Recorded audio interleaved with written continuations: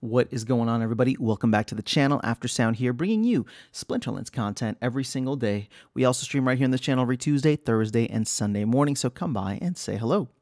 All right, since we are on the topic of DEC, I wanted to take a look at what some of the other DEC faucets are, which really are just the card burning. And I think there's a decent amount of card burning that is happening now, and will probably continue to happen for a while just because there are so many reward cards out there, and you know there's still a lot that are remaining to be printed.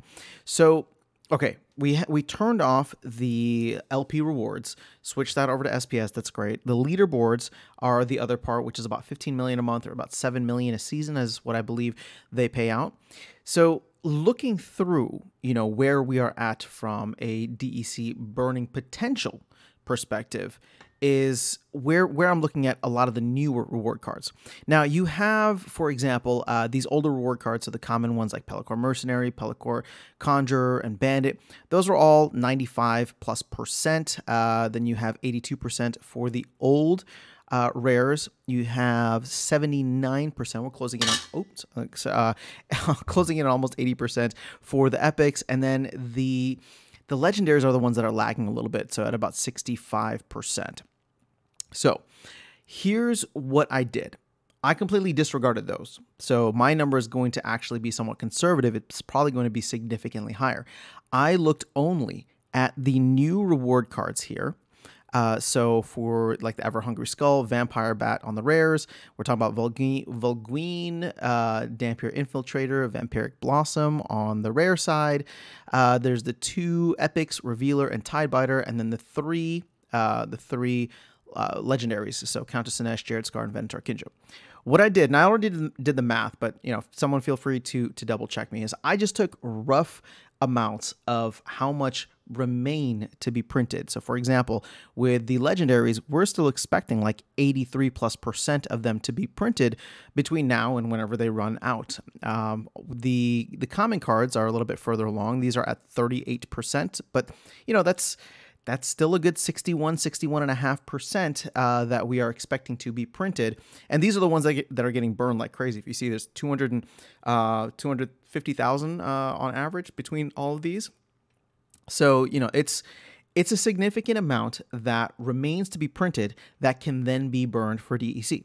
So what's the grand total? Well, it's at least 550 million DEC. So more than 500 million DEC can still be printed with the burning of rewards cards. Now, you know, again, is everybody going to burn the reward cards? I doubt it. I think a lot of people are just going to hold on to them. And, you know, over time, we'll see, you know, we'll see how many end up getting burned. The other counter argument to this would then be, well, you know, bot farms are holding roughly 10 to 15% of the reward cards currently. If they maintain that average, then, you know, that would only be another 50 to 75 million DEC that they would potentially burn, which I think is still significant. I don't want to say that it's insignificant, especially with the fact that a lot of regular players, real human players, are probably checking out, slowing down. They may bot their account, they may not. They may just rent their cards out, or, you know, whatever.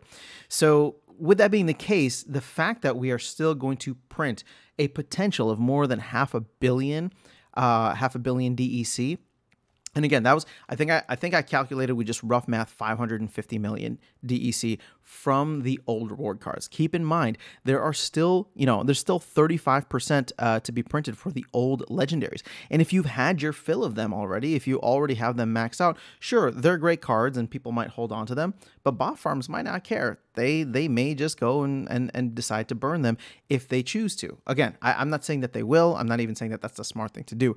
I'm just saying that the potential for all that DEC to potentially be burned is significantly high. And you can see here that, you know, Harklaw and Jin Bilchka, I mean, there's only been like, what, 500 something burned? Again, small numbers. So I'm not saying that it's a lot.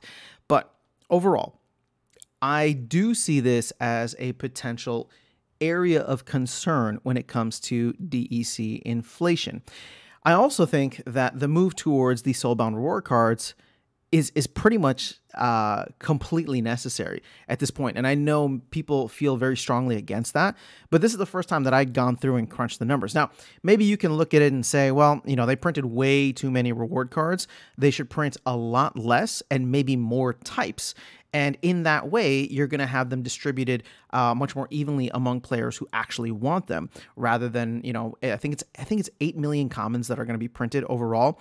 And if you were to max out all those commons, so the 8 million divided by 400,000, divided by 400. Let's see if I can get the calculator out.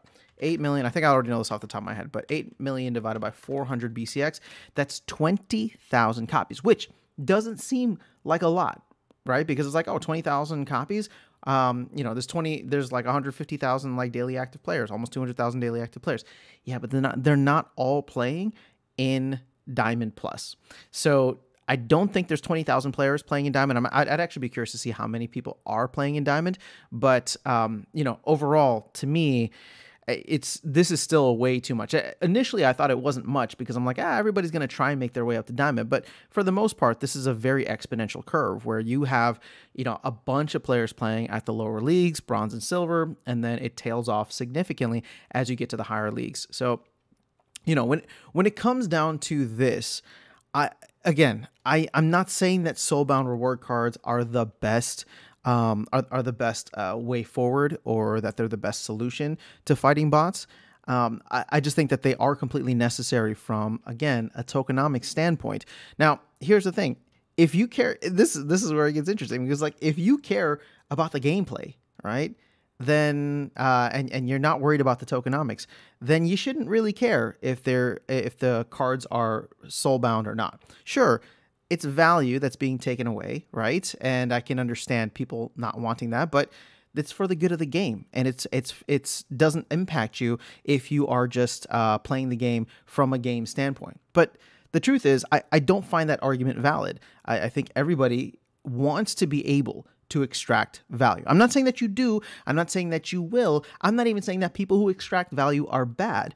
I am just saying that everybody wants the option, right? Everybody wants to know that money that they put into the game can be taken out. And reward cards are an interesting dynamic, because you don't actually buy the reward cards. You don't have to, right? You can play the game and just continue to win them. But how many people have gotten like 11 of each legendary to max it out? I don't think I'm anywhere close. But again, that's where we're getting a little bit outside the scope of what I want to talk about in this video.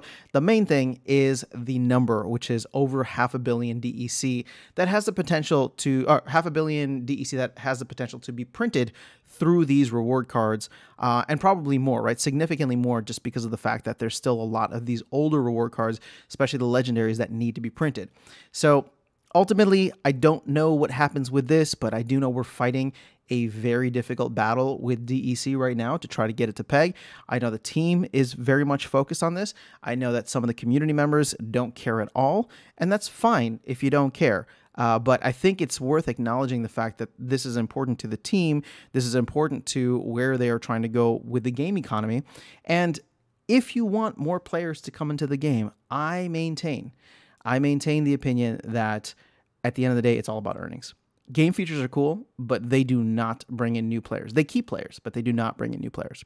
So that's all I have for you guys in this video. Again, I went through the numbers. I was shocked actually to see how high it was. And so, yeah, that's all I got for you. So let me know your thoughts in the comments below. I will catch you all in the next video and see you around the game. Take care.